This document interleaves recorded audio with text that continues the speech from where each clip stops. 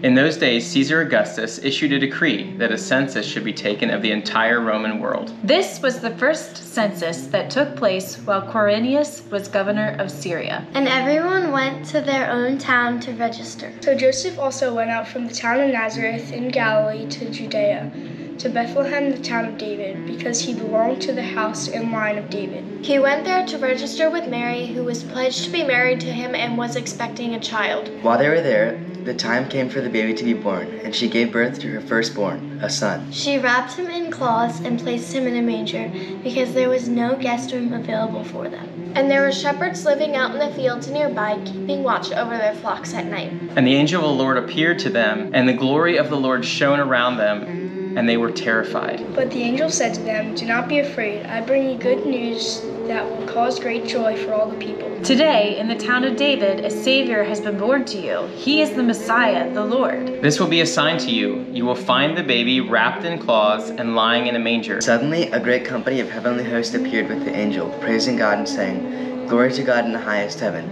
and on earth peace to those on whom his favor rests." When the angels had left them and gone into heaven, the shepherds said to one another, "Let's go to Bethlehem and see this thing that has happened, which the Lord has told us about." So they hurried off and found Mary and Joseph and the baby, who was lying in a manger. When they had seen him, they spread the word concerning what had been told them about this child. And all who heard it were amazed at what the shepherds said to them. But Mary treasured up all these things and pondered them in her heart.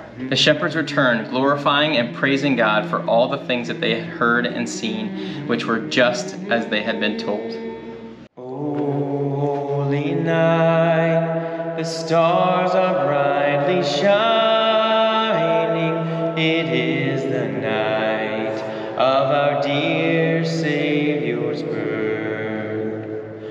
Long lay the world in sin and error pining, till he appeared and the soul felt its worth.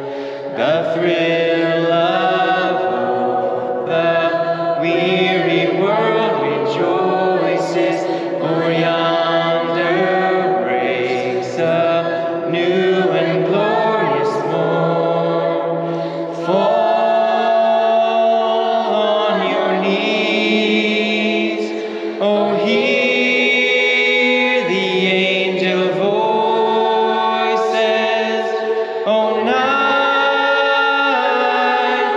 divine, oh night when Christ was born. Truly he taught us to love one another. His law is love, and his gospel is peace. Chains shall he break, for the slave is our brother, and in his name all oppression shall cease. Sweet hymns of joy in grateful chorus raise